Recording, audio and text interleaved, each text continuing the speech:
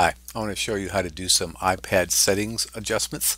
We're going to cover network, passcode, location, and sound. Setting a passcode.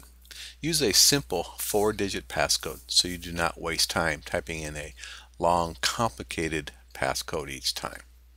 And you should adjust the required passcode time to probably at least 5 minutes. Also, never try to guess another person's passcode. Under Privacy, press on Location Services, and that will show you a list of all the apps that are keeping track of where you are. Also under the privacy settings, if you press on Photos, you'll see all of the apps that have access to your photos. Some apps absolutely need access to your photos, while others you maybe don't need to provide access. You control it all here. Sounds can have a way of disrupting the class completely. So, under Sounds and Settings, select None, or in the case of lock sounds and keyboard clicks, set those to off. Ringtones are only for phones, so you cannot select None, but they will not play on an iPad. Do not be the student that disrupts class with email message sounds. Wi-Fi connection. Once you come on campus, you should automatically be connected to DA. Go into Settings, press on Wi-Fi, and look for a check mark next to DA. If you do not have one, use the following slides to troubleshoot your Wi-Fi connection. Once you have pressed on the Settings gear, press on Wi-Fi. You may or may not be connected. You will want to choose the DA network.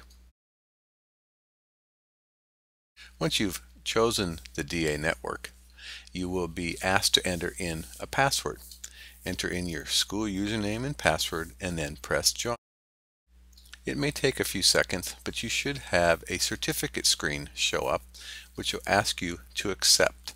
If you do not accept, you will not be able to connect to our protected network. This screen shows that you have been successful. You have a check mark next to DA, and in the left hand corner you have a good Wi-Fi signal. If you cannot get a Wi-Fi signal, you can try turning your Wi-Fi off and back on. If that doesn't work, you can press the small blue circle and see a screen where it would allow you to see if you have any numbers. You should see them. If you don't, try pressing the Renew Lease. If that doesn't work, you might try resetting the Wi-Fi configuration. This is a last resort, and you only do this if nothing else has worked. Step 1, go to General in the Settings, scroll all the way down to Reset. You're only going to do the network resettings. You'll tap on that. Once you have tapped on the Reset Network, it will ask you to enter your passcode. You must do that, and then you will press the Reset button. This will completely turn off your iPad and reboot it, and then you will have to join the DA network like you did earlier.